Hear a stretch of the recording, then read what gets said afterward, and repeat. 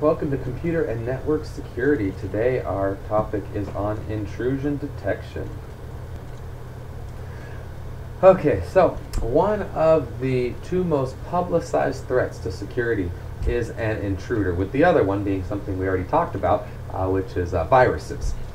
Intruders are often called hackers, and there are three different classes of intruders. The first one is a masquerader, an individual who's not authorized to use the computer and then penetrates a system's access controls to exploit a legitimate user's account. A misfeasor, a legitimate user who accesses data, programs, or resources for which access is not authorized, or who is authorized for such access but misuses his or her privileges. And then the clandestine user, an individual who seizes supervisory control of the system and uses this control to evade auditing and access controls or suppress audit collection. The masquerader is likely to be an outsider. The misfeasor is usually not. Actually, the misfeasor is usually an insider, and then the clandestine user is going to be, could be either from the inside or the outside. Here are just some examples of intrusion. They range from being benign to being serious. So at the benign end of the scale, many people just wish to explore the internet and see what's out there, and they may not even be trying to intrude. On the other hand, the more serious intruders are going to try to read privileged data, perform some unauthorized modifications to data, disrupt the system, and so on. So you can see some examples here of intrusion: guessing and cracking passwords. So that could be benign, or it could be very malicious, depending on what the intent is behind that. Copying a database containing credit card numbers, most likely that one is going to be malicious. Running a packet sniffer on a workstation, that one by itself could be benign, but if you're trying to capture usernames and passwords for people who log into it, obviously then it's probably getting more malicious. Dialing into an unsecured modem, gaining internal network access. These are all issues that possibly network security experts would want to test on their own networks. However, if you're doing this in a malicious manner or on a different network, then this is going to most likely a lot of these things would be deemed illegal even. So make sure that you understand, if you're trying to do any of this and you're just trying to protect your own network is one thing, but depending on how you use the data or what the purpose of you doing that is, it might be deemed illegal. So a hacker, traditionally those who hack into computers just do it for the thrill or for status. A lot of people that hack, they're not necessarily trying to get any financial gain out of hacking. Some people are, but the majority of them do it just because they want to see if they can, and these are typically very, very smart people, and it's sad that this is how they're using their abilities, because they are very intelligent. And if they are able to hack successfully, then they probably had some other career path in mind that they could have made a lot of money on rather than just being a hacker. But so a lot of people do it just to see if they can. Intrusion detection systems, IDSs, and intrusion prevention systems, IPSs, are designed to counter the hackers, the hacker threats. So organizations can consider also restricting remote logons to specific IP addresses, use virtual private networks, and so on. These are just some of the technologies which try to circumvent hacking into it. A lot of organizations have what are called CERTs. These are Computer Emergency Response Teams, and what they do is just to monitor the network.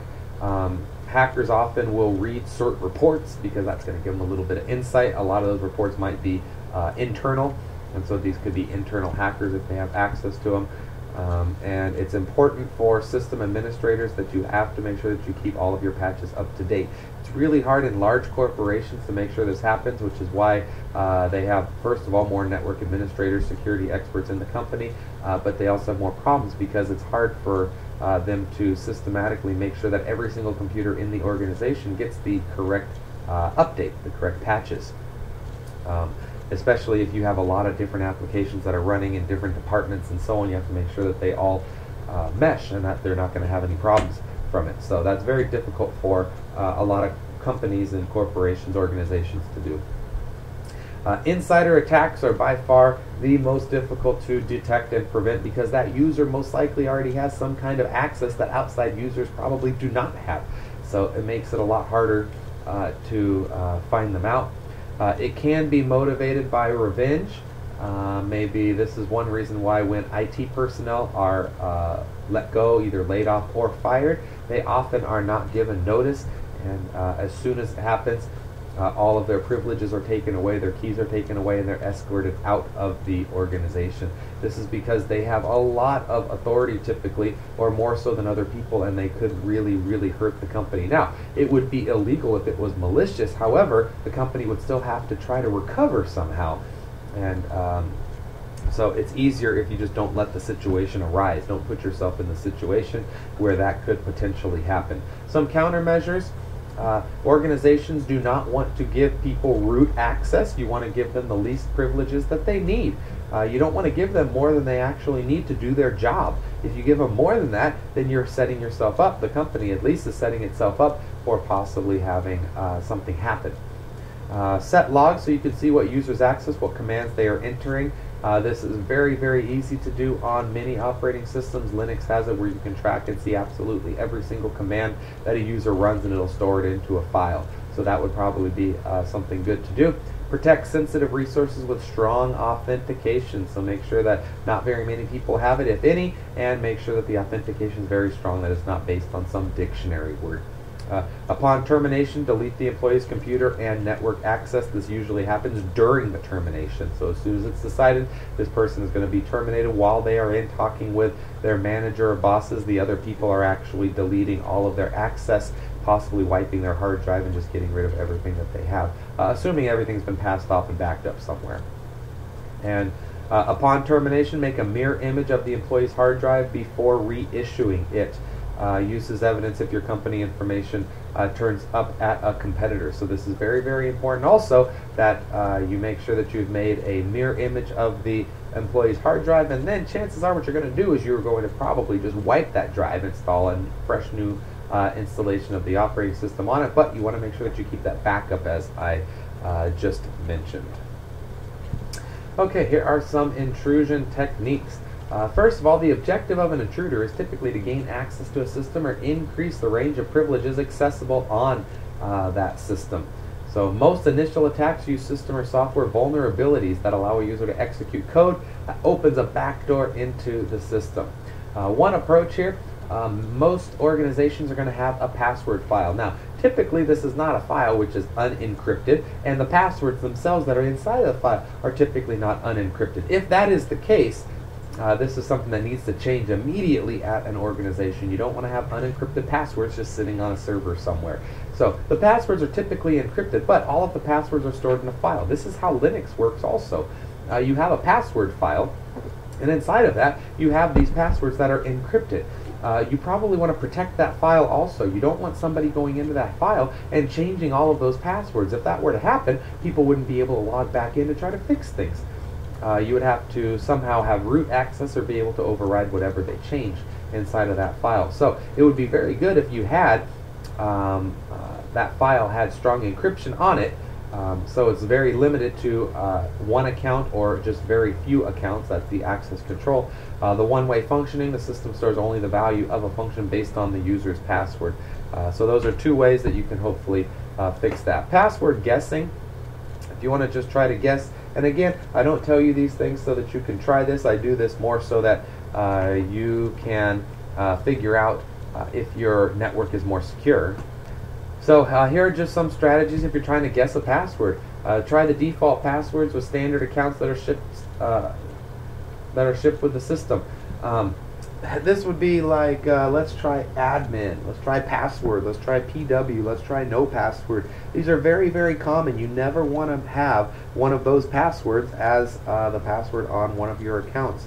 A lot of wireless routers, people will buy a wireless router and they hook it up and it just works right out of the box, and it's really great that we have that. However, a lot of them have a default name of the wireless network as Linksys or Cisco with a number following it.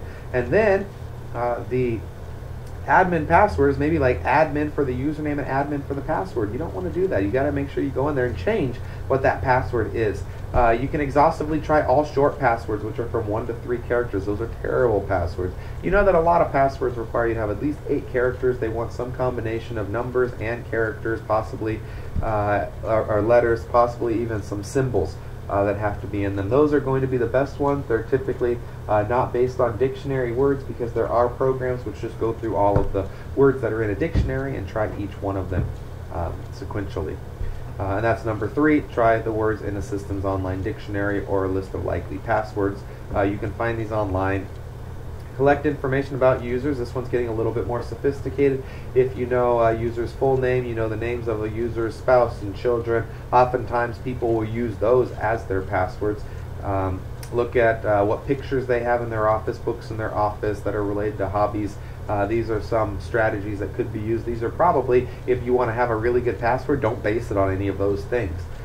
Phone numbers, social security numbers, room numbers, addresses, license plate numbers. These are not things that you want to base it on, because these are things that can be tied back to you somehow. So you want to make sure your password is not based on those things. I know a lot of you might be thinking, oh my gosh, I need to go change some of my passwords. Use a Trojan horse to bypass restrictions on access. We've talked about Trojan horses and how they can get around some security. Tap the line between a remote user and the host system. This would be something like a man-in-the-middle attack. And you can try to find out what the passwords are. This might not work very well, because a lot of passwords are going to be encrypted between the host and the server. However, something else which is not on this list could be possibly using keyloggers, and that's not guessing a password, but on the other hand, that is one way that you could get it if you had a keylogger installed on a computer. Okay, so specifically with intrusion detection now. Intrusion detection is a system's second line of defense. It's based on the assumption that the behavior of the intruder differs from that of a legitimate user in ways that hopefully can be quantified. So here are some considerations that you have here. If an intrusion is detected quickly enough, the intruder can be identified, ejected from the system before any damage is done. Or any data is compromised. So hopefully we'll be able to detect that an intrusion is happening very quickly.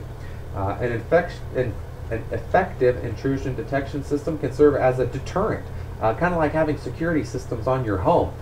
If somebody wants to get into your home, even if you have a security system, they're still going to be able to break a window or knock down the door and get in. However, the alarm is going to go off as soon as that happens. Security systems often work more as a deterrent mechanism rather than catching somebody once it happens. I mean, that's secondary. That's the second line of defense. You're hoping that the security system, and you've got that little sign out in front of your house or on your window that says that your house is secured, that's going to be enough to deter somebody from coming into your home, and they'll probably look for an easier target rather than yours. And that's what an intrusion detection system hopefully will do also. And it also enables the collection of information about intrusion techniques that can be used then to strengthen future intrusion prevention facilities. Okay, taking a look at this. This is just showing the profile of authorized behavior compared to intruder behavior, probability density function. So whatever these lines happen to be measuring here, the bottom line is that you're going to have some profile of what the network traffic looks like when you have authorized users on your network. Then you're going to have a different profile if it's an intruder. Now you do have some overlap, and if the intruder is very sophisticated, they may be able to just operate in the area down here where you aren't going to be able to detect that it is an intruder, that it looks like it could be authorized behavior. Many intrusions aren't like that, and they're going to try to get as much as they can as quickly as they can, and that's where you're going to get this big spike right when it happens. And so these types of graphs are often used. These are generated by intrusion detection systems, and there would be computers that would just have these graphs on it constantly throughout the day, and you have people monitoring it. If there's some anomalous behavior that happens, then it might send off an alert to some network administrators or system administrators that there's possibly some kind of an intrusion occurring right now.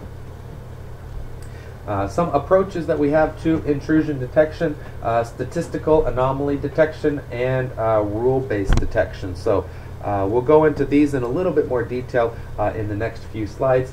Statistical anomaly detection involves the collection of data relating to the behavior of legitimate users over a period of time. That's what we were just looking at on that previous slide. We determine with a high level of confidence in whether the behavior that we're currently seeing is legitimate or not. And there are pretty good algorithms for doing that already. One of them is with the called threshold detection. This approach involves defining thresholds independent of the user for the frequency of occurrence of various events. And the other one is profile-based. A profile of the activity of each user is developed and used to detect changes in the behavior of individual accounts. So, in essence, anomaly approaches attempt to define what's normal or expected, whereas the signature-based approach attempts to define proper behavior. Rule-based detection now involves an attempt to define a set of rules or attack patterns that can be used to decide that a given behavior is that of an intruder.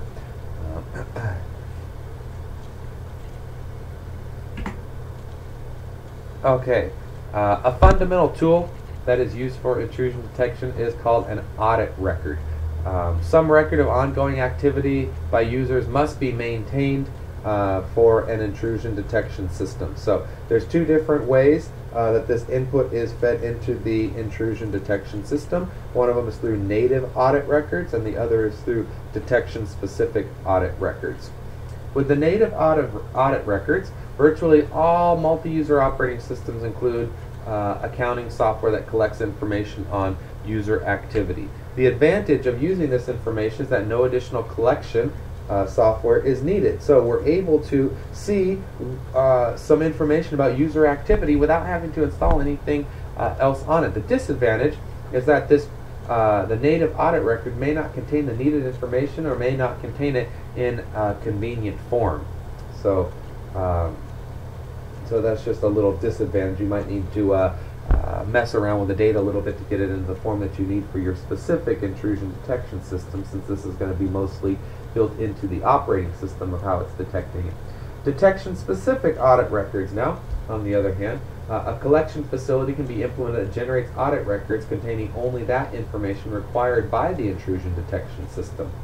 An advantage here is that it could be made vendor independent and ported to a variety of systems. However, there's extra overhead in having two accounting packages running on a single machine. So our statistical anomaly detection, we talked about this a little bit on one of the previous slides. Threshold detection involves counting the number of occurrences of a specific event type over an interval of time. If for some reason that count surpasses what's considered a reasonable number, and the way that we can get this reasonable number is maybe by tracking this for legitimate users over a certain amount of time and finding out what's considered reasonable. So if it bypasses that, then we will say that maybe an intrusion is occurring, and we can alert some network administrators so they can go check it out.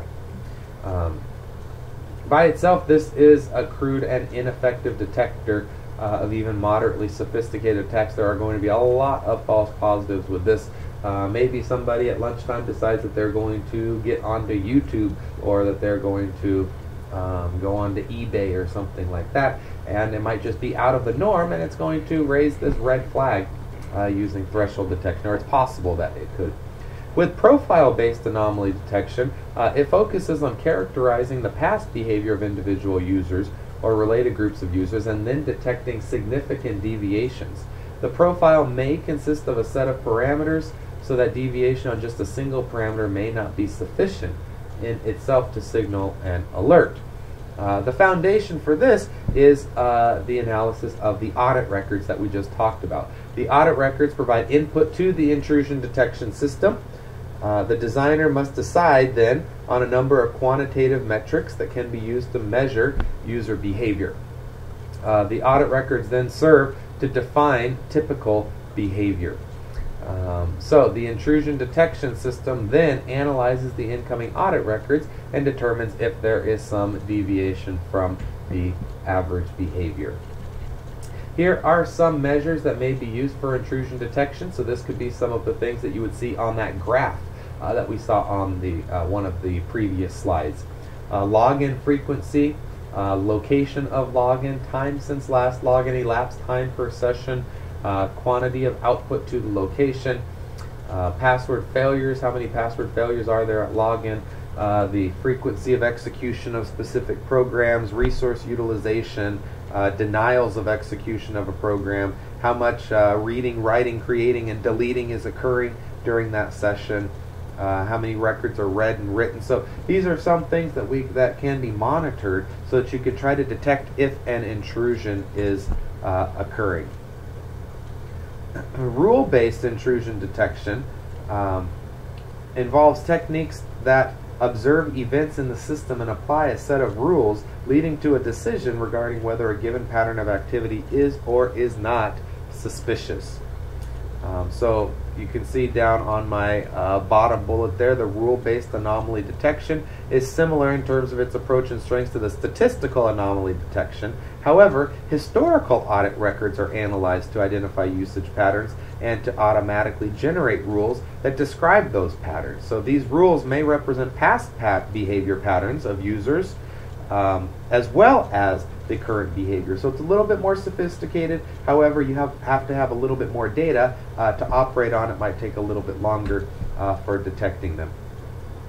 Rule-based penetration identification takes a different approach to intrusion detection. The key feature here is the use of rules for identifying known penetrations or penetrations that would exploit known weaknesses. So this would be if we know that we have some kind of an exploit or some kind of a weak penetration somewhere, then the rules-based penetration would probably be what we want to use. So perhaps we have a server where we can't update it because it's going to break our current application, but we know that there is a security risk there. So we could do something like this with rule-based intrusion detection to just try to monitor it and see if something is occurring. Honeypots are a really, really interesting innovation that we have as far as intrusion detection is concerned. Honeypots are just decoy systems. They're designed to lure a potential attacker away from critical systems. They're designed to divert an attacker from accessing the system, collect information about the attacker's activity, and then encourage the attacker to stay on that system long enough for administrators to respond. This is really neat that we have this this honeypot, which is sitting somewhere either on the network or just outside of the network, and it's just there as a decoy, trying to get people to go to the honeypot rather than try to attack the systems that are inside. There could even be data that seems to be legitimate there. But legitimate users would know that there's a honeypot and not try to access that. So any access which is going on in the honeypot, you can assume is probably going to be an attack. So you can make the attack even seem successful, which is going to keep the attacker on that system longer so that you can try to track them and find out more about what they're doing. And there's a lot of work on honeypots and creating honeypots right now that's going on, and even creating entire networks of honeypots. It's really interesting, something that you should try to read about outside of this class also. Here's just one example of where a honeypot could be. So it could be outside of the external firewall even. So you try to block all the traffic that you possibly can coming through that firewall. However, a user might think that they're accessing something inside the firewall if you have a honeypot sitting out outside of it. So kind of a neat invention, neat way of going about trying to detect intrusions coming into the network. Last slide for today. The exchange format. So to facilitate the development of distributed intrusion detection systems that can function along a wide range of platforms, standards are needed. So the Internet Engineering Task Force, the IETF, has an intrusion detection working group. And what they're doing, the purpose of this group is to define data formats and exchange procedures for sharing information of interest to intrusion detection with response systems and to management systems that may need to interact with them. This is hopefully going to improve the intrusion detection systems that are already out there. There are some RFCs already, 4766, 4765, and 4767, that define these. Not very interesting reading. These were all issued in 2007. So if you want to take a look at those would probably be helpful if you really like intrusion detection systems and how they work. If you potentially want to work on one, you probably are going to need to know what those RFCs are. Okay, so hopefully you enjoyed this lecture on intrusion detection systems. I would suggest that you go out, look up some intrusion detection systems, even install them on your computer, try to get a little bit of experience with how they work. If you have any questions, let me know. Good luck.